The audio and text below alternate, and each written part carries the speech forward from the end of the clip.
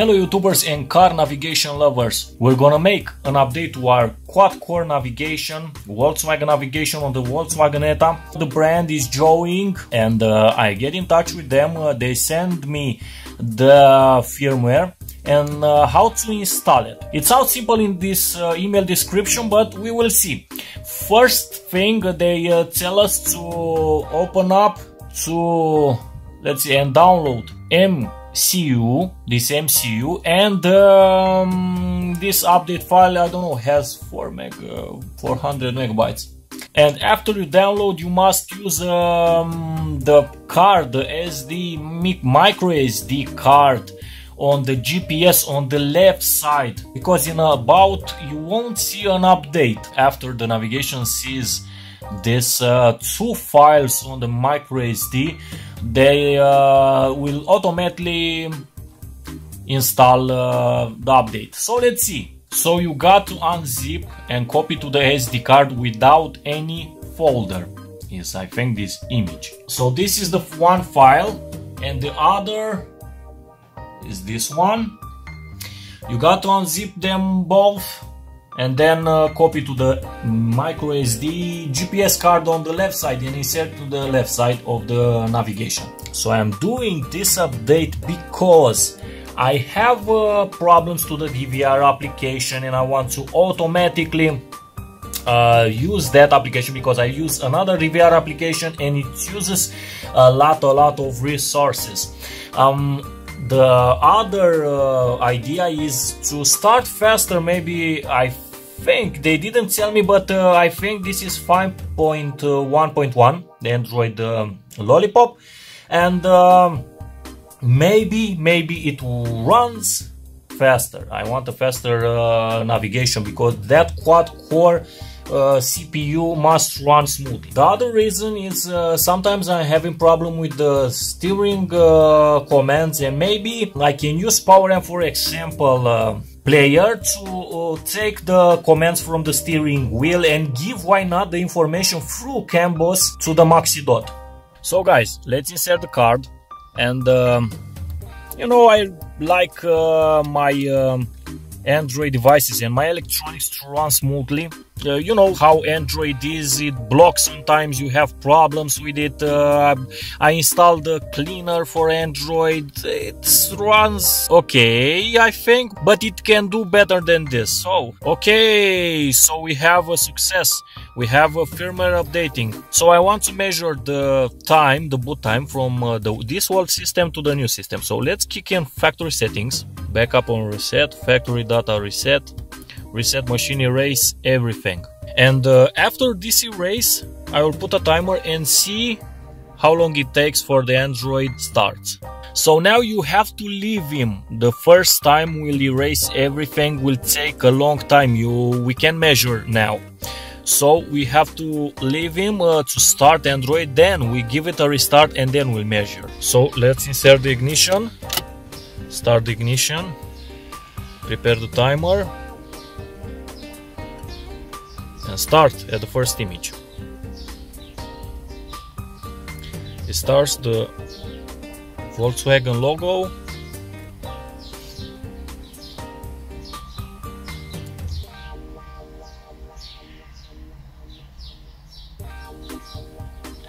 "18 seconds." So it's a decent but great boot time. But if you will load the application and you load a lot of applications, you will have problems with this navigation. It even shows me that my front right door is open. So now guys, 80 seconds is very good. I'm curious if this update, and I don't want to have more problems with this update. You know how updates are. Some updates you could make you problems even bigger than you ever had. So let's install the new update.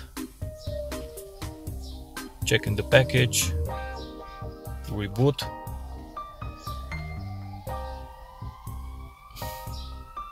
Make sure you have a good battery and you on the entire process leave it like this. Do not do nothing. don't open the doors, it's best to avoid problems.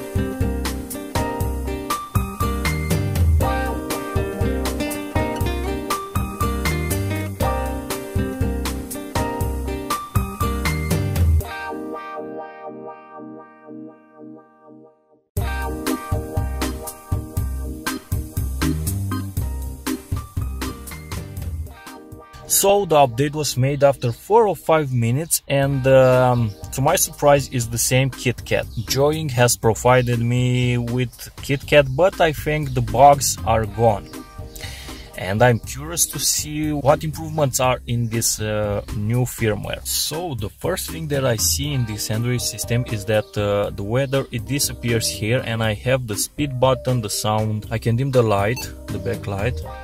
And it's that annoying beep sound. You have to configure the whole Android system. Okay, let's take out the key, permanently close, and then we'll measure with the timer again. So guys, I did a factory reset just to see exactly how many seconds without any mistake, how many seconds will be the boot time in the new operating system. And we start the timer.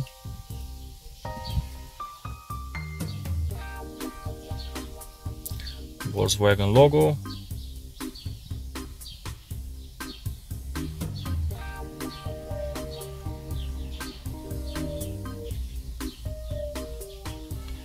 And are the same, 90 seconds with a small delay for me, 90 seconds exactly like that one, maybe a half a second more. So still we don't have to this DVR options for 4.3 or to maintain the aspect ratio. We have to install a program, but the problem to this DVR was that when it reaches the maximum capacity of the SD card or the main memory, it didn't rewrite. So this was a problem. So this is the reason I installed another application of the DVR to record the quality, the good quality, and to rewrite when it fills up the capacity. For example, if I give 8 gigs, if I write 8 gigs of and let's Keton, this Keton I don't like, 8 gigs maximum storage to rewrite after the storage is full. The menu is the same, install sources, it's the same, but in the about it will be different, these numbers, and a few bug fixes.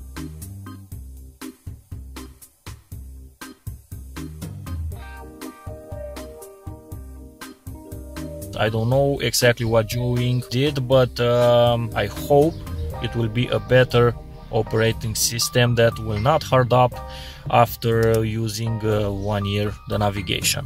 I will ask furthermore for Joying for the Android 5, and I will ask them what are the improvements for this operating system, for this KITKAT update, and I will post in the description. So I will start this application, and I hope it will work. I don't remember, guys, this good, but in the previous system I had the location and how much space is needed. I hope I'm not getting this wrong. So guys, if this video helped you, if you want to comment, if you have advices, if you already installed this operating system, please help others by commenting and leave your opinion in the comments. And tell us if you installed the Android 5.1.1 to this navigation.